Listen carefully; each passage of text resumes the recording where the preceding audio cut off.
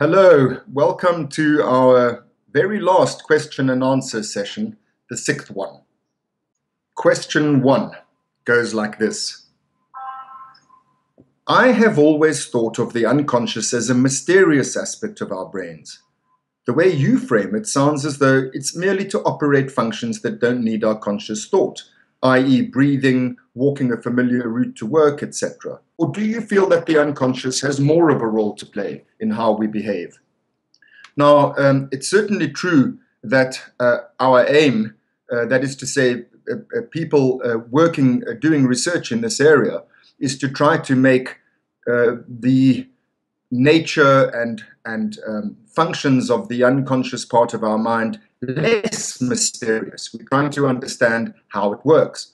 But it still plays no less a part in our mental life. The fact that we understand more about it makes it no less amazing.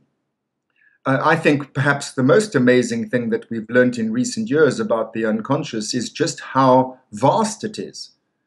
I said earlier in the course itself that we are only able to hold 7 bits of information in our conscious cognition at any one point in time. That's a generally accepted rule.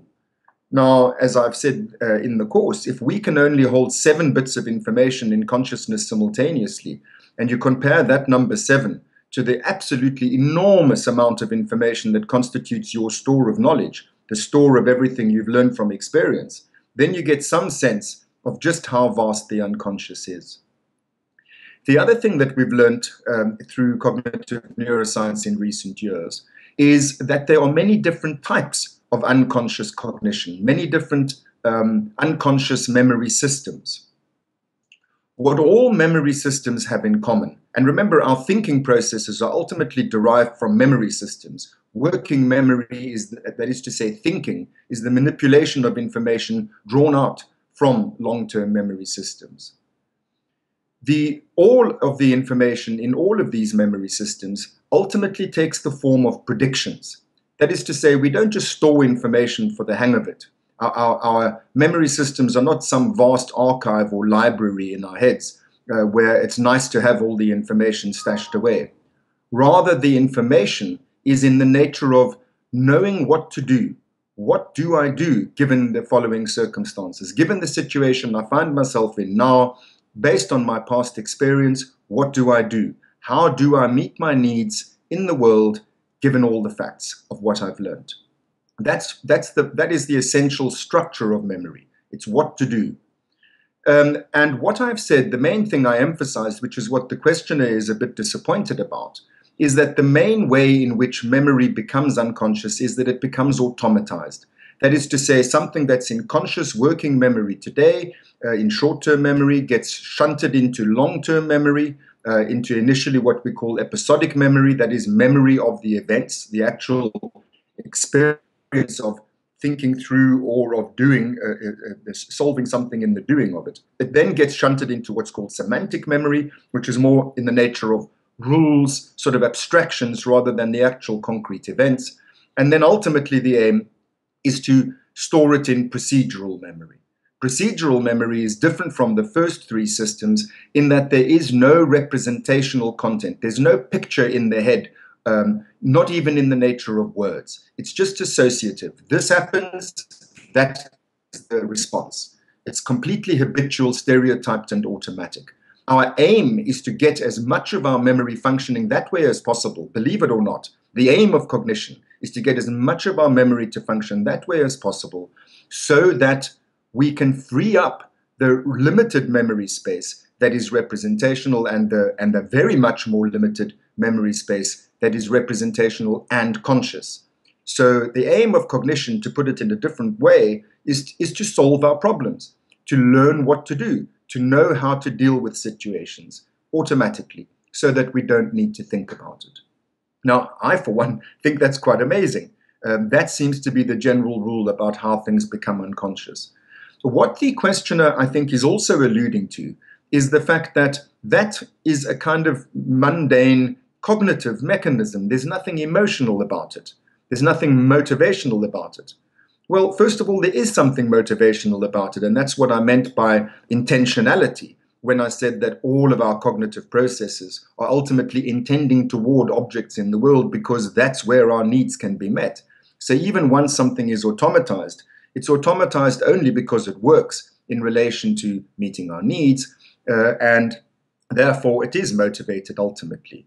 But I think much more important is to add that there is one part of the memories that we automatize, a very large and a very important part, which works slightly differently. And this is what Freud called the repressed. This part of our memory also is automatized, also aspires, if you forgive the anthropomorphism, also aspires toward, tends toward automatism, toward associative, just this sort of reflexive responses, habitual responses, thoughtless responses. But this part of our memory is made up of predictions which do not fit the bill.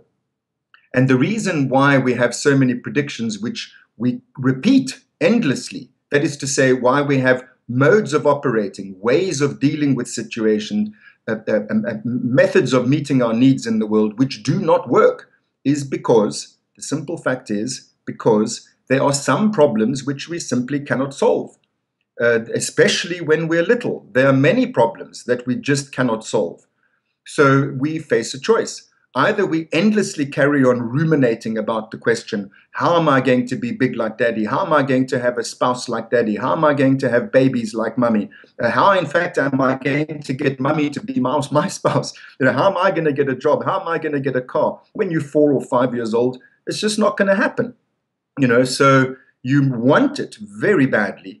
And I'm giving this sort of famous paradigmatic example of the Oedipus complex. But there are many such things, and not only in the nature of insoluble problems because they're aspirations which are beyond your means, but also because there are situations in which there are insoluble conflicts. For example, I love my mummy. I need her more than anyone in the world. I want to keep her near to me and safe. On the other hand, I hate my mummy. She frustrates me. She keeps me from all the other things I want in the world. She's the one who prohibits me from getting them. She doesn't do my bidding as and when I want it. And so I want to destroy my mummy. These are the kind of strong affective feelings that little ones are driven by. There's a conflict. This very same person, you want to keep and protect you, and you want to give her a crack because she's frustrating you so much, and you want to be rid of her. You want to literally murder her, is the level of the rage that a little child is capable of. So there's an insoluble conflict. So what you do is, rather than endlessly try to resolve it, you just automatize your non-solution. And then once it's automatized, it carries on controlling your life. In fact, all the more controls your life precisely because you're not conscious of it. So you repeat predictions which don't work, and so you're endlessly confronted by prediction errors. Let me explain, I know and all of this sounds non-mysterious, and that, as I said, is the whole aim.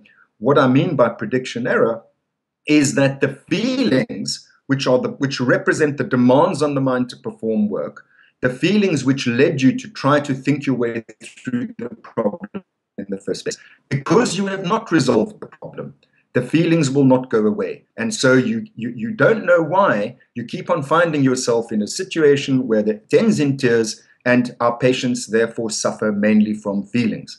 They don't come and say, I've got something that's unconscious, doctor, can you tell me what it is? Instead, they say, I've got this feeling, doctor, can you please take it away? And that's the explanation for it. That's what the repressed is. The repressed is prediction errors, endlessly repeated, because we've automatized a way of being, a way of acting, which doesn't work. And we did that to cut our losses when we were little. There's a lot more that's in the unconscious. For example, in the earliest years of life, before the episodic memory structures are laid down, they're not yet operational. Then we have affective or emotional learning structures, which work entirely independently of conscious, cognitively conscious episodic working and even semantic memory systems. So that we have learned emotional on the basis of feelings. We've automatized ways of behaving, and we have no possibility of knowing what the situations were. the actual episodes were that gave rise to those associations, because the part of the brain that lays down episodes was not yet mature. And so on. There are many more. I'll mention one last one, which is priming. That is to say, your cortex can be primed. It can subliminally register a stimulus. You don't know that you've registered some sort of a cognitive bias, something which is affected the way that you're going to behave, and then it does affect the way you behave or the way you think, without your knowing it. This is this kind of subliminal influence that we're also familiar with. So all of these things are operating all the time. There's a vast amount of the mind that's unconscious. It is every bit as powerful and as important as we ever thought it was in the past. The only thing is that we're beginning to get a better grip on how it works, why it works like that, what the mechanisms are. Okay.